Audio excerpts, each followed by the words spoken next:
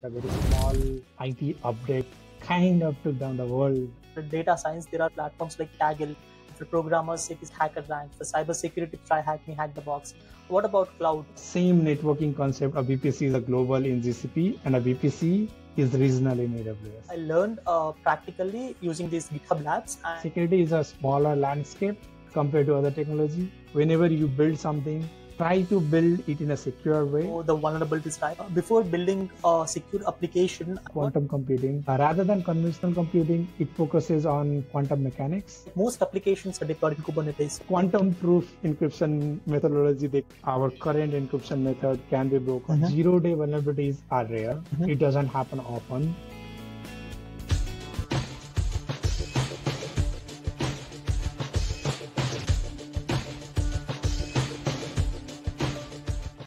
Hello everyone, welcome to Learn Launch with Ravitija Murabana, episode 12. In this episode, I'm excited to have a conversation with Mikesh, who has over 13 years of experience in security.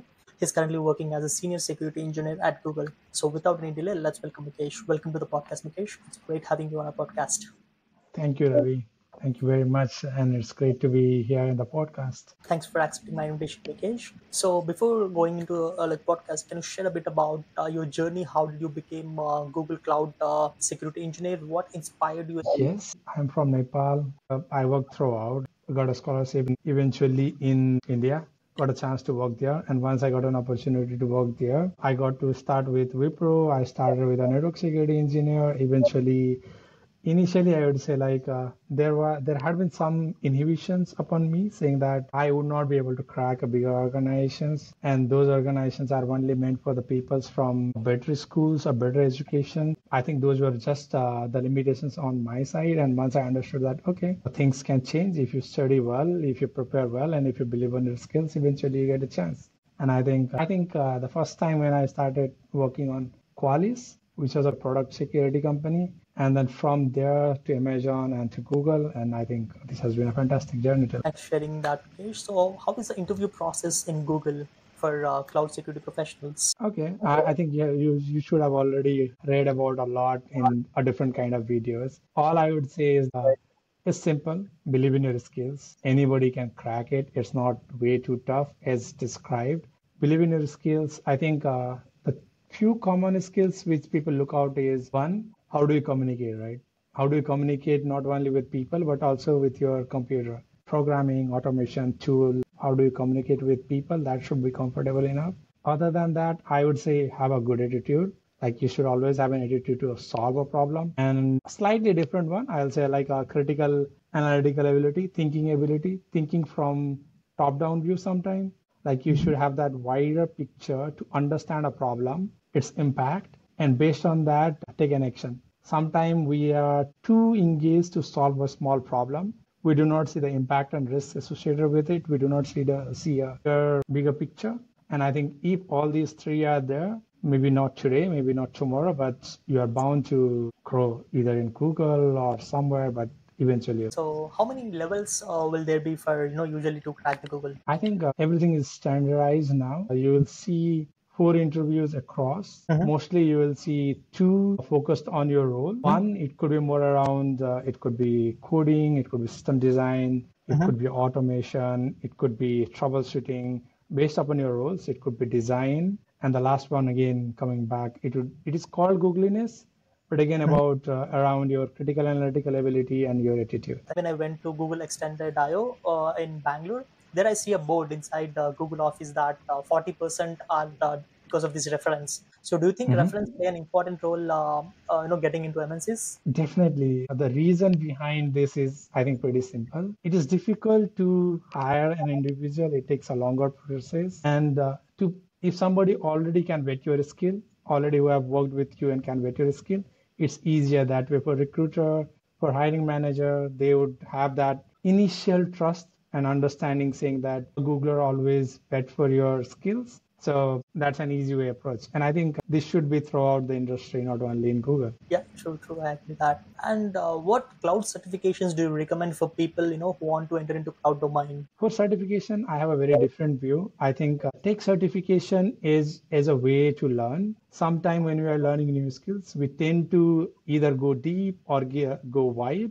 We do not have a proper focus. And sometimes certification give us that focus saying, okay, this is what you need to study. This is how you need to study. There is a step-by-step approach to it. And these days there are some hands-on certifications, even scenario-based certifications. So all of these will eventually help you. And if you would have to pick something, always pick something which is on your role. If you are doing security, where you stand in your security journey, right? Like if you are starting out, maybe security plus, that could be a starting point. If you have few years of experience and you have worked in multiple technologies, maybe neutral ones like CISSP, CCSP can work. But if you are already into one core technology, let's say if you are working on Google Cloud, then Google Cloud Security Engineer certification, it's up to you. But take this as not something which gives you a job or not for something to showcase your skill, more from kind of a course book to help you guide and learn. Is there any path, for example, directly giving a top GCP certification? It may take some time, right? So is there any steps through which I can take? Maybe starting, for example,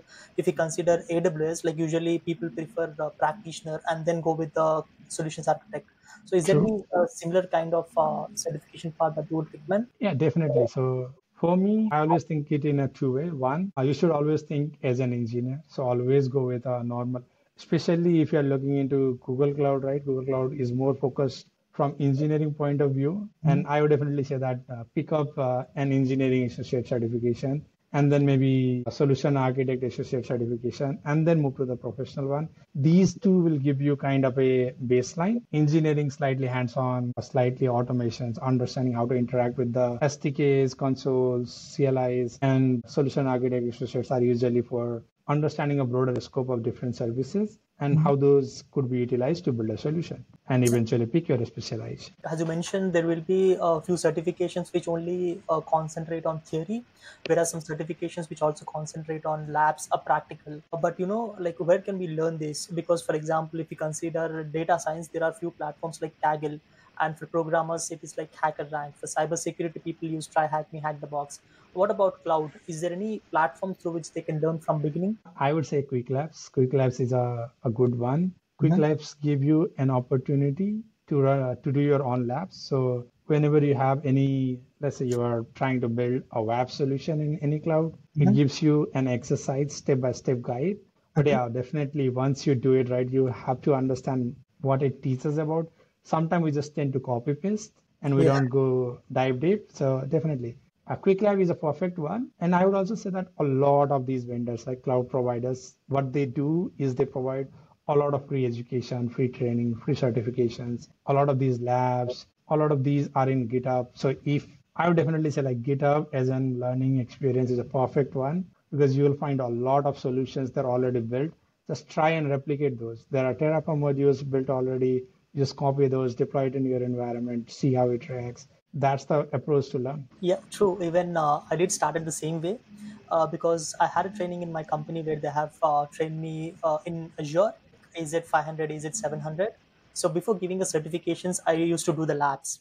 So like it was in a GitHub. So every step I used to do the labs and I used to record it and I used to post in the YouTube. So that's how I learned practically using these GitHub labs. And after that, I gave exam and it was done. So I think Perfect. people can use these GitHub labs and they can instead of blindly going into step by step, know what each tool does, what is its importance, and so on, through which Sure. you can learn that. So I that's agree. yeah. And also, for example, as I've said, like if people who know Azure, can they learn GCP and AWS as well? So coming from Amazon and to GCP, I understand this journey.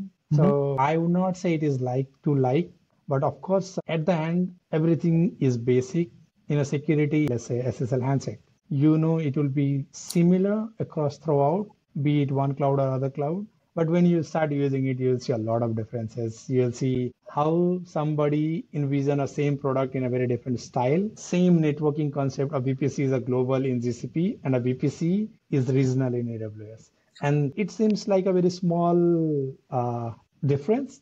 But once you start implementing solution, you'll see like, okay, there are a lot of things which you need to change. And I would say don't get hindered by this. The basic remains same, but of course there would be a learning. Yeah, because even I did like whenever I used AWS and Azure, I did found there are a few differences, so which you will learn gradually when you do few tasks. You have witnessed 13 years of security evolution, right? So what are the most significant changes that you have observed, and how has the threat landscape transformed? I think we are seeing a lot of changes in recent times. I think cloud is definitely one of them, but I think it is kind of stabilized now and everybody understand it. But if you see, right, like the cloud gave you a capability of automation, and that automation give you a capability. I recall the time when if we had to move one router from one location to another location, it could have taken you like a year or a year and a half time, or just to move a lease line from one place to another, it takes a longer period of time.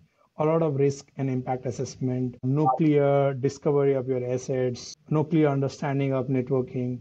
But now, if you want to really learn the Active Directory, you should be able to just spin it up, play around, and you can easily get to know a lot of these concepts easily. So what cloud did was give you a capability to learn any kind of skill, implement anything at your will in a very short period of a time. And that automation has changed like life of every, I would say, engineers who are working in cloud or any technology. Life has become much easier. And then we are also witnessing a lot of change with AI, of course, and then I guess last 2 years. And that could be one of the bigger technology boom which we have seen since the invent of even internet. This should be one of the crazy years where people would recall saying, okay, this is 2023 when we saw AI and it completely changed our life. And we'll talk, I think we can talk more about how AI influenced it, but I would say that these two definitely strike me really hard. Also, this also helped adversaries too. It's not like that it only helped the engineers. So adversaries learned a lot. The threats have gone slightly more sophisticated now. There have been frameworks around a lot of attacks. It's much easier for them to craft a solution. And then we also see a lot of, rather than individual adversaries, we can see statewide and nationwide adversaries. So definitely there had been a lot of change. I would definitely term automation and AI the key. Yeah, true. And like, what are the top three threats for cloud according to you? If I see simply by numbers, I'll say like misconfiguration still count as top, I think. Despite this different report being published by different vendors, all I see is misconfigurations. It's very simple. And I think the second one, if I think it's mostly around identities, which is around creating keys, overprivileged machine identities. You'll see all those around. I think these two would be most prevalent ones. Other than, I would assume that recently we have seen a lot of serverless being used as a means of attack because it's easy to spin up. You can hide behind CSP's IP address, less configuration and maintenance for the people. So I think people are also leveraging serverless as a attack vector. Like even like whenever there is like vulnerabilities, misconfident threats, there are a lot of alerts. So how do you think we can prioritize these alerts? I think there is a term called alert fatigue because of this, because you see a lot of alerts everywhere, and we have a lot of things right now. All of them are atomic. If you see a machine having a vulnerability is very atomic finding. It doesn't give you anything. Now at the context saying whether that machine is public or private. That is one context to it.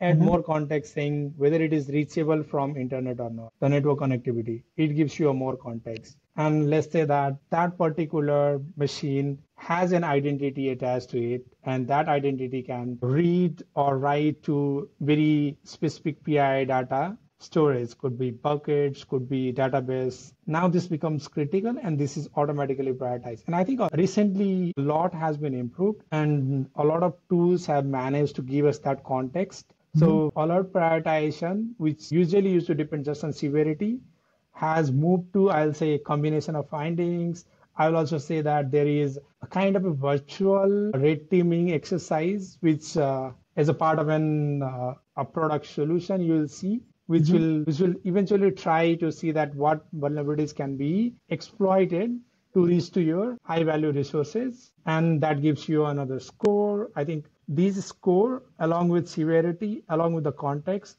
should be a perfect way to prioritize your vulnerability. Got it. You said that like we have to connect the dots, right? True. So are there any specific tools through which we can do it in cloud? Okay.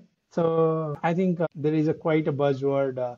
Despite AI being a top trend, I think CNAP is another buzzword which has been around for like last one and a half year, and Gartner introduced this term, I guess, just 2 years back. But if you look into this product, right, especially for cloud, it tries to merge a lot of these atomic solutions like CSPM, DSPM, CWPP, CIEM, all of these into a single umbrella. And what it does is what I have been talking about. Give you a context from everywhere. DSPM gives you data sensitivity, data risk. KIM or CIEM would give you information about identity. How does identity proliferate?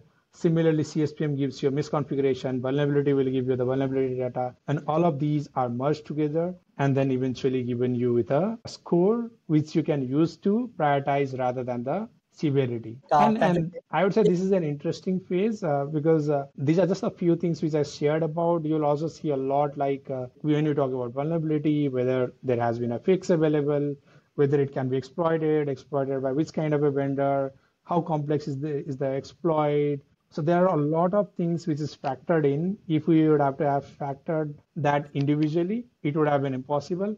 These product is trying to help us do that. Like you mentioned, a new product in the market. So how do you keep yourself updated on this one? That's a tricky one. So I would say me being in Google, it's easier for me because I get to understand the newer technology and how the market is shaping up. But for anybody outside, I would definitely say read any kind of a news which comes up. I would definitely also suggest any kind of these conferences, even if we cannot attend it, always take a look at some of the key videos or at least key takeaways from these videos like Google Next, AWS security events. At least go through those and you will get to know how the trend is moving or how the market is moving. That way you can always keep up with this. Yeah, even I think you can get those conferences for tickets in a cheaper price if you book like maybe a few months ago. Early bird. And I think even there will be discount if you know any person, maybe even they can provide you those tickets. Because coming to Sector, there was one of my friend who gave me a ticket. He was having a stall and he gave me a ticket, so I got an opportunity to go there. So it's all about networking. So try to meet people, and you can even get into those conferences and learn from them as well. And this is a perfect networking opportunity. Security is a smaller landscape compared to other technology, but you get to meet a lot of like-minded people, a lot of intelligent folks out there doing a lot of different things, and you get to share your ideas, and eventually you understand how vast and how people are thinking about some of those things which we feel like, okay, maybe I could have thought or may not have even considered. Those are being considered, new ideas, new technology. I would definitely suggest any of these conferences, and don't forget to participate. Like you can always present. Sometimes, as I told you, right, like we tend to get inhibited saying that I may not be into that state where I could present or I could talk about it. But remember, a lot of people are starting their journey, and they would always be benefited by what you have to share. That's how you can grow in your life, right? In your career, Sure. meeting new people, and also like have to. I feel that sometimes you have to be in an uncomfortable position. For example, giving a speeches, because back then I was a part of Google Developer Students Club where it's under Google. So I used to train people. So there was an initial time where I was giving a speech to like more than 200 people, and I was initially I was afraid. I just thought, okay, let's do it, and that's how it's done. But yeah, it's a great experience. Like after that, if there were like say 1,000 people, I can do that because it's I only would say that I am still kind of frightened. I always get nervous, but I feel like it should not hinder me. I should move ahead and try it out. yeah, It's true. it's always difficult, right? Coming in front of a crowd, talking your idea. Sometimes you feel like you cannot completely vet your solutions. Sometimes you'll feel like, oh, what kind of questions will come up? All the people are better than me. There would be a lot of these thoughts in mind. But yeah, go ahead, give it a try. Yeah, that's true. That's true. And also like coming back to like cloud, most applications are micro services, right, which are deployed in Kubernetes. So do you think it need to be secured differently? I would say that, again, coming back to the same initial thought process, security basics remain same. But having said that, you definitely would have to adapt a lot. Kubernetes is a very different infrastructure landscape compared to VM. And definitely, if you would have followed this Kubernetes journey, you would have seen a lot of newer technologies come up from Kubernetes world. So you will use whatever you have learned, but you will get a chance to even enhance it. And recently, you would have seen a lot of concepts like microsegmentation, zero trust. All of these you'll see in action compared to other places. And I would also say like it is more valuable in microservices because there would be a lot of intercommunication between different services. And that's where you'll see a lot of values. An ideal world where you would easily segment your networks and you'll say that this is my prod, this is my non-prod, or this is my DMZ kind of solution. It's more about everything is individual and there is a complete zero trust. You start trusting each other like you would have heard of mutual authentication between two pods, right? Which is not a case when you talk about VMs. A VM can talk to another VM just if there is a network access, not in case of Kubernetes. So I'll say learning Kubernetes as an infrastructure will give you a more thorough understanding of the security. You get to think a little bit more, but from technology point of view, things still remain same. It is still the same authentication, but we are going to implement those here. You'll still see network policies. You'll see a little bit more about even about OS security. We'll see how containers react with the kernels. How can we prevent those? What system calls are allowed or not? It is similar, but of course, you'll get to learn more about a different security technology. So just for our audience understanding, can you share a bit about like what is Kubernetes and what is like microservices? Okay, just Kubernetes is an orchestration tool. It is a tool which eventually help you. Let's say you want to deploy any container, right? Container in a shorter term, I'll just say that it's a smaller process which is self-contained in itself, and you deploy that. Let's consider front end. You deploy it as a process which is a container, and that is different compared to VM because you can deploy multiple of them into the same VM, and then you can still maintain the segregation between them. The capacity is reduced. But without talking about all these, now since we know that you can deploy these, you want a mechanism where you should be able to deploy them consistently, check the health of those, make sure that if there is a lot of traffic load, it automatically scales, maintain that security between different or the communication and security between different pods. All of these can be done manually, but of course that would be too hectic. That's where a solution called orchestration came into the picture. That's where Kubernetes came into the picture. And right now, I think that is one of the most, or I'll say like a major orchestration tool. True, true. Thank you for sharing that. And also, like, what advice do you give to small and medium-sized companies for lack of the resources for these dedicated cloud security teams? I would say that definitely now keep an engineering mindset. Initially, we used to consider security and engineering as a very different field. Now we need to bring engineering into security. That's where automation, about DevOps, platform engineering now. Eventually, we have to make system work for us. There is still number of resources in security. It cannot be managed. There is a lot of alerts despite different technology coming up. There is still alert fatigue. So we have to rely on automations. So I would simply say, let's bring that practice of development, engineering into security. And if you can merge that, I think it would be much easier. The second piece of advice would be to try to do a security by design. Whenever you build something, try to build it in a secure way. Try to shift left it to the developers. Give them an understanding of what a normal secure application look like. And if you can do that, they would be able to build those. And if they build those, you don't have to think about it later. And usually, as I talked about alert fatigue and all, right, it would be too difficult for you to manage later rather than think about it during your development lifecycle. So these are the two key areas. Yeah, I do agree because like if you start building those applications securely, maybe it may take time to find those vulnerabilities. Because back then I made an Android app and I did a certification like certified ethical hacker where I was trying to learn about how can we find the vulnerabilities in Android apps. So True. I did took the previous app and I just uploaded in one of the random site. And honestly, I was seeing all the code, like what I've written, all the code, and I was also checking the APIs. I was able to find those APIs. So if anyone can find it, they can usually use those Sure. like my APIs in their systems. So that's That's true. where I think AI would be a great help for a lot of people who initially were hesitant to start with coding, right? Like they can simply ask and say, hey, explain me this particular code, and they get an understanding. Hey, summarize this for me, and they have a summarization. Also, if they need to add something, they can easily ask it. But of course, be careful with what data you share, but AI should be used. I would definitely say that rather than running away from it, use it, and then it will make your journey much easier. Yeah, you can understand these concepts like much in easier terms, I guess.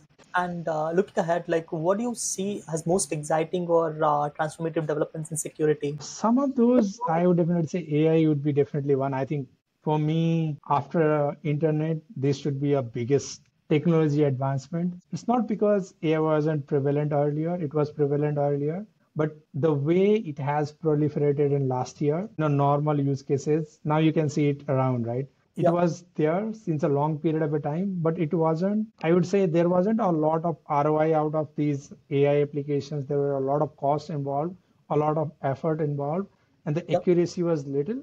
But I think in last few years, we have improved a lot.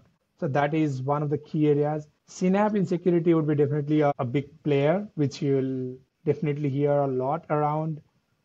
Quantum computing, despite it looks far away, that would be another interesting topic, especially from encryption point of view. These are few of the things which you'll definitely see exciting coming up in next So, few years. so what are the implications of quantum computing on security? Quantum computing, if you want to define quantum computing, rather than conventional computing, it focuses on quantum mechanics. And what does it provide it, right? It provides it with a capability to solve complex mathematic problems. And now how does it relate to security? So if you heard of encryption, encryption utilizes prime factorization. It is easy to multiply two prime numbers, but it is very difficult to get from one particular prime number the two prime numbers which eventually multiplied and got that value, right? Which is a prime factorization. And since that is a very difficult problem, people started using that to create your encryption.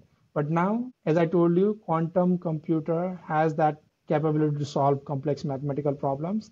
They can easily solve that problem. So what will happen? There is still limitations. I'll say like it's a lot of cost involved for quantum computers. Hardware is still rare. And then there is still a lot of quantum application need to do a little bit of error correction.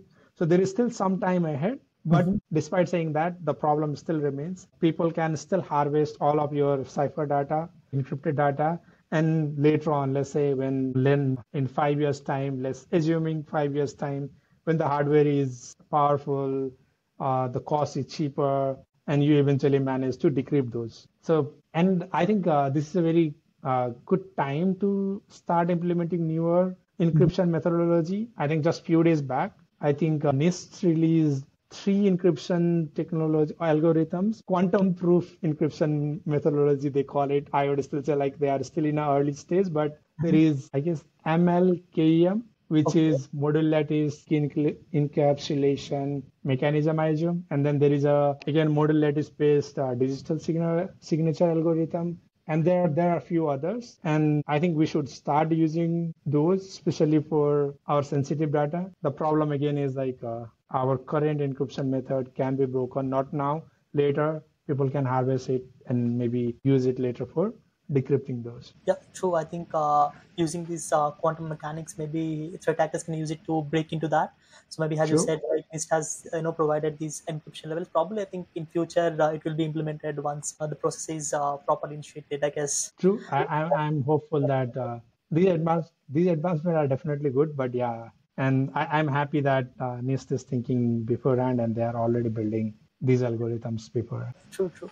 So, how is Gen AI used in security? There are two aspects to it, right? Basically, one, how do you secure GenAI? And the other aspect is always how do you use security in GenAI in security?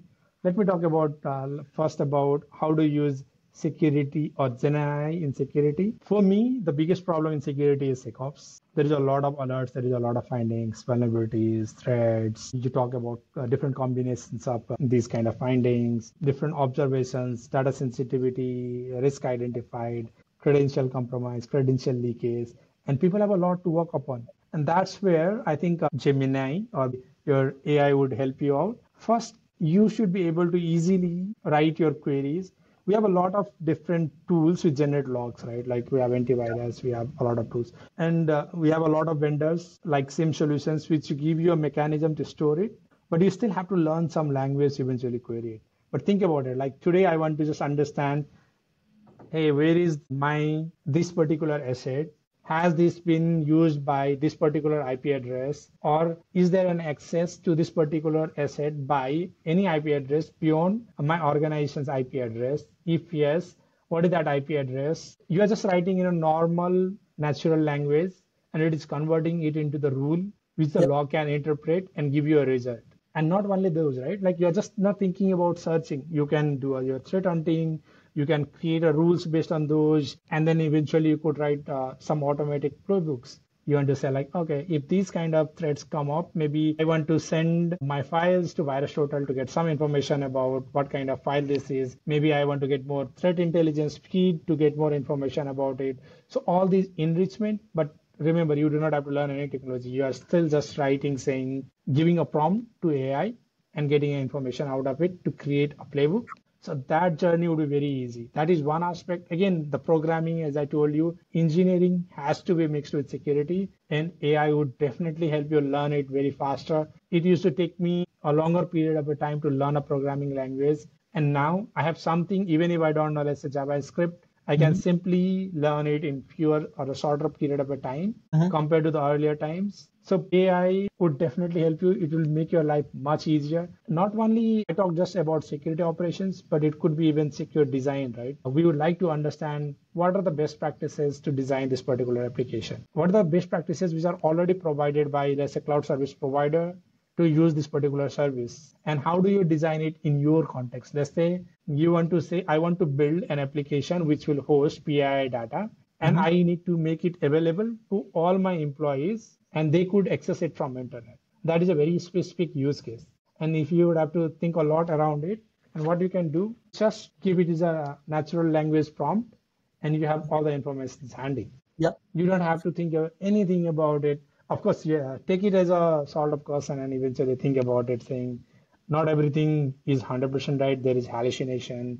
There is no proper citation, no grounding. So you have to think through, but it definitely give you a head start. So that's how, like, you just need to give a plain text and it will give you the information where you can use it to build that. And also, like, for example, even like securing these AI Gen AI applications is important, right? For example, if there is any threat actor who, let's say, get the information of that Gen AI applications, most of the information he can steal it. So how do you think Sure. secure these Gen AI applications? Okay, so I think most of the people have already heard about like prompt hackings, right? That is prompt injection is a common term and people are well aware about it.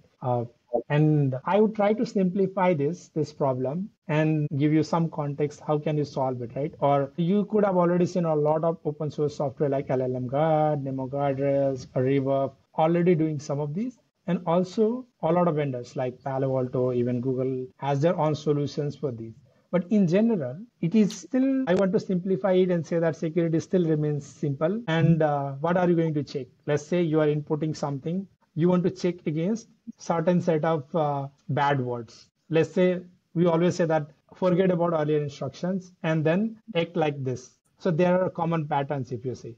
So those could be basic word or word lists, right? That you could start with. Or people always try to understand is beside or how to interact with OS, and they could try to send system prompts for those. So you could always create a word list. That is a very basic starting point, right?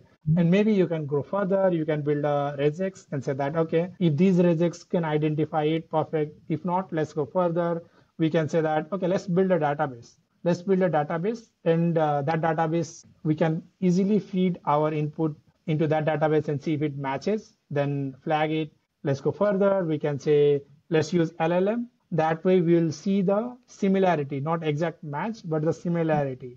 That way you can say that, okay, maybe it is not directly similar, but it looks similar. And then based upon that, since now LLM gives you a capability of those similarities, right? And that way you can say that these attacks look similar to already identified attack, and Mhm. you can leverage those. And then you would have heard of how do you store it. I don't want to go too much into technology, but you use a database which supports to input these as an embedding. Embedding is a concept. I'm keeping it aside, but just I'm saying there is a database which you can run not only direct search but a similarity search.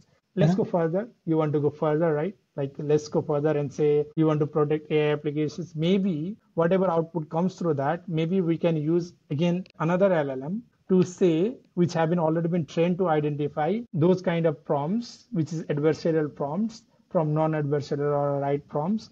And you can always ask those LLMs to do that for you. So if you see this journey like small, not all of these fits to everyone's life cycle. Some of these would be too costly to implement. You may not realize too much of an ROI. So for security, you should always look into like what risk you manage to mitigate using what controls. If the risk is high, you definitely want to solve it. But if the risk is low, and if you are implementing a control which is too difficult to implement or maintain, it does not make sense.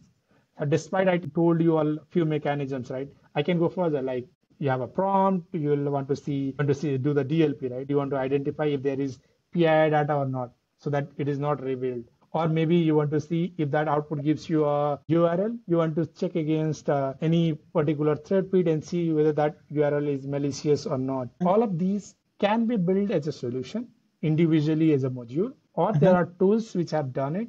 But again, the penchant to use this will depend upon the ROI, the complexity, and the risk it reduces. And you mentioned like tools, right? So can you please share, is there any available tools that can help for securing these applications? Yeah, for open source, I would say you can use Rebuff, Nemo guardrails, LLM guard. And if you want to look into the proprietary, there are from GCP, there is from Palo Alto. So you can always leverage those. Yeah. And this is just one kind of a threat. And you'll also have to think like there is similar threat which you have already seen, like data security, right? It doesn't go away. So that data security risk still remains. We talk about supply chain, like your model can be compromised. Let's assume somebody compromises your module. You build a module, you train the data. That could be a compromised data set. Now your model is compromised. If your model is compromised, anybody using that application is compromised. So there is a supply chain attack too. So you have to look it from different angles and come up with a solution. So the technology, in short, all I wanted to say was the technology still remains same. It gets a better flavor or different kind of flavor, which eventually gives you more capability, but it still remains same, whether it is on-prem, whether it is cloud, whether it is Kubernetes, or it is AI. Yeah. Even previously, like I had seen a news where people are, using prompts where they are trying to get the code, like malicious code, through which they can, hack certain systems. But I think right now, due to certain policies, it has been implemented by those LLMs. Sure. Yeah. And And also it like, goes beyond, like yeah, it really goes beyond. Like we are only talking about few of those aspects of AI. I'm not even talking about ethical aspects. Like let's consider that how can you make sure that your data, the example is you want to say, let's recite a William Shakespeare's poem. What will happen? So if consider LLM, for me, in a simple term, I always say LLM is a fill in the blank. The reason I say fill in the blanks is it is learning into a lot of data. It looks into the data and gives you a value based on the probability of how much it is repeated, right? So based on that, it will give you an output. So if you train a smaller data saying that William Shakespeare told about some latest song about somebody, then it will respond back that rather than the real answer.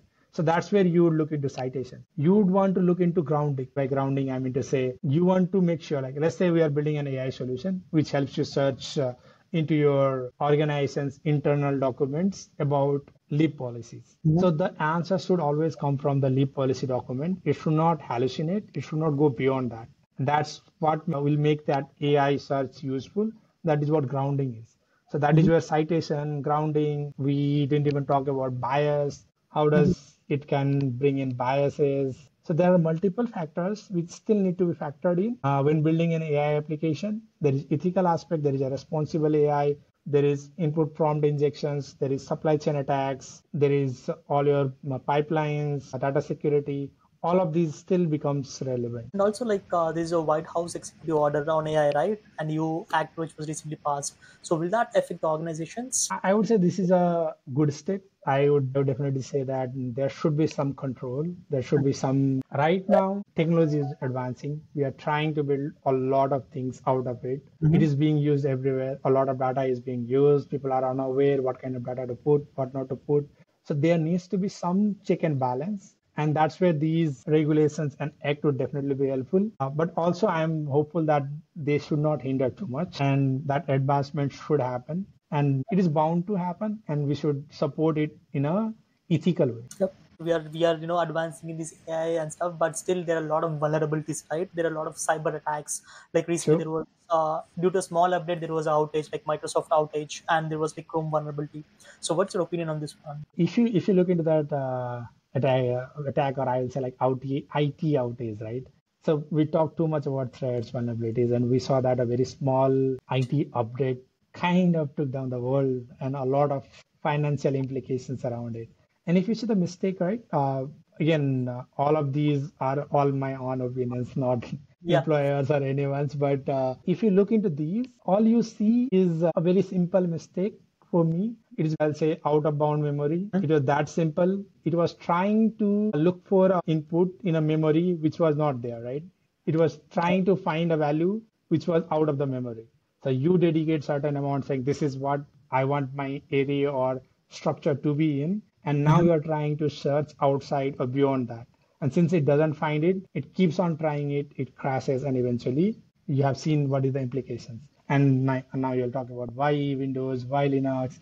So I think by now everybody is aware that you can use a lot of these vendors can directly integrate with kernel level in Windows. However, in Linux, there is an EBPF kind of a solution, which is, let's consider that there is still problem, but it will result into kernel panic attack, something like that, but it will not completely Mhm. disrupt your OS. So the intention was right.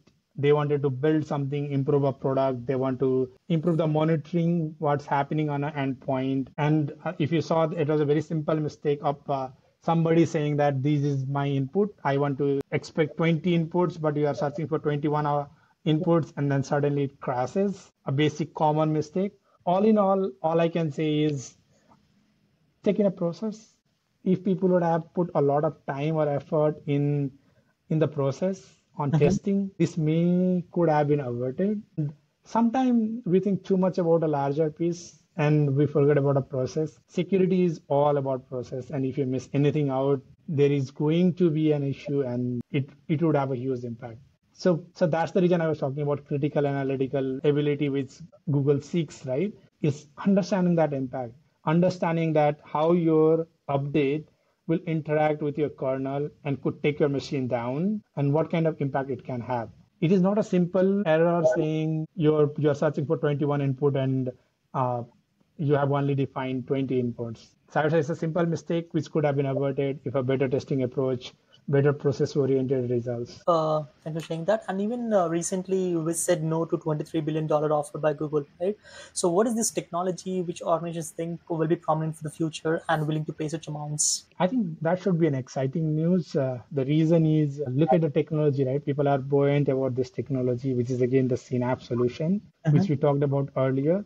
The Synapse does give you a capability where earlier you had a lot of analytics, you get more context, a risk-based approach, easier to merge all of these into a single solution. But again, nobody knows where the technology goes. We'll have to see, and the time will tell how the technology evolves. But at the time when AI is making all the buzz, it is good to see that security is also making some buzz. Yeah, I think right now the security is booming a lot because there are a lot of vulnerabilities. A lot of systems have been, hacked and like trying to be hacked. And evenly, like morning, I've saw in the news that where in Olympics there was like 43 attacks, I guess, from the attackers. But I think they have stopped it. But everywhere people are trying to hack it, where you need to build your system securely, do the patches accordingly, and also True. like you have to know the vulnerabilities, right? Before building a secure application, what are the some of the websites that you suggest for people who want to know about like, vulnerabilities? If you just want to learn about a vulnerability, OAB should be a good one to start with. But if you want to know about what's happening recently, there Mhm. is a lot of threat intelligence feed. Even Google produces, I guess there is a threat analyst group which Mhm. produces a lot of information about what kind of attack is happening. And you get to read about those. You understand implications of some of these things we talked about, like you talked about patching, right? Sometimes if you see when somebody discloses a vulnerability, and the time to patch that vulnerability. Like a crowd strike, everybody knew how to patch it, but it still took time. And one day of an outage for a whole airline could be like $1 billion of loss. So a simple idea of patching, being able to patch these things can matter a lot. But how do you understand these, right? Like how you could have factored these in if you would have read those report and see that, okay, this happened into that particular context or that particular threat. And now I understand that there should be a mechanism to patch as fast as a vulnerability is disclosed. If it is disclosed today, I should be in a place to patch all my critical machines within, let's say, 1 hour. Or you have your own SLA, but Yeah. you should be able to do during those time frame. So I think those one threat groups should be definitely good one. If you just want to look into vulnerability, I think of course you can go into the NVIDIA database and then all language packs and everybody who have a vulnerability explains about it. Some of those would definitely help you out, but I think sometimes it is overload too. You have to be cautious and then Yeah, take even like take take it with your on style. yeah, like you mentioned, like we can patch if we know the vulnerability, right? If we know the discourse, like what about like zero-day Sure. vulnerabilities?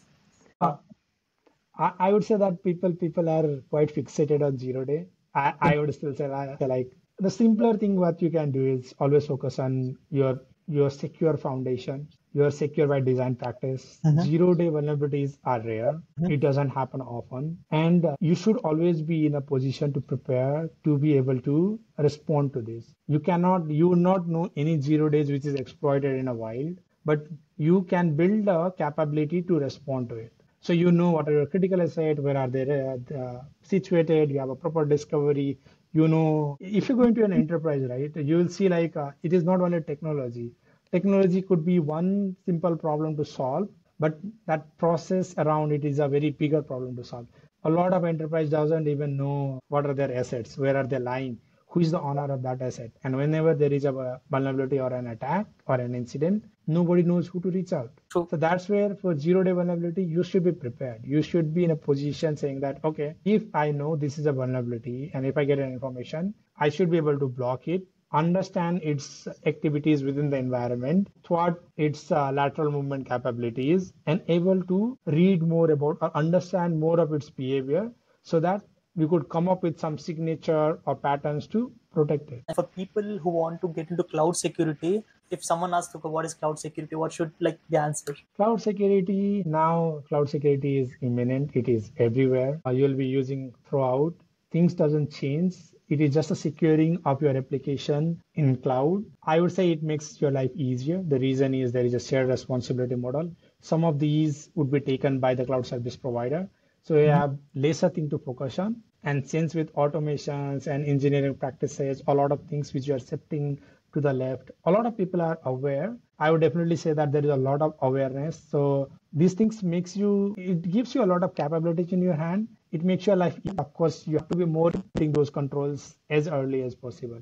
So for me, cloud security is just an extension. It is the same security, just implemented at a cloud level. Thank you for sharing that. Also, like coming to like casual question, like what about joy? What excites you about your work I that think you're for doing? me, it is as simple as like the transformation journey you see, right? Like as I talked about, it's not always about technology. Sometimes you see the transformation journey where customers or the people understand how fragile their environment is. What are the things they need to resolve, whether it's a Mhm. technology, whether they need to bring a DevOps practice, whether they need to bring SRE practice into their environment, or if they need to improve on their AppSec process, or just about simple things like identifying the owner of an asset. And when you manage to help people understand all these, make those changes and transform them into a state where a lot of those are automatic, they are more prepared for these. It gives that excitement saying that, okay, people are doing great. And I think even Google has an environment, right, to like a comfortable environment where people can go and work. And there is Of also the course. gaming section, a lot of different sections where employee can I think we should make comfortable another podcast himself. just talking about the perks with Google. Yeah, true. Back then when I went to Google Office, even like I went to one of my friend, and we also went to kitchen and we Sure. made a Maggie and we ate It's there. a fun environment. You will definitely find it So more respectable and fun environment out of the most industries, right? so we are in the end of the podcast. So is there anything that you want to share with our listeners? Any final thoughts or any inspirational words that you want to give I think to our I'll audience? say don't limit your capabilities. Don't think that you cannot do anything. I think this is a world or era where we have all the capabilities. We have YouTube to learn a lot of things. We have a lot of podcasts to understand different perspective. We have labs available. So go ahead, get your hands dirty, learn a lot, try things out. Don't hesitate to speak. Reach out to anyone. this is the era where you can do anything at all. And now with AI, don't think that it is difficult or hard or difficult to adopt. It is just an API call to an model and get an information out. So once you try using it, you'll find it easy. So all I say, go ahead, try to develop something, get your hands dirty, grind, and you'll eventually go. Thanks for sharing that, Mikesh. So this is the end of the podcast. And if you've not subscribed much, please do subscribe much and please share the Thank you, video. Ravi. Thanks, everyone.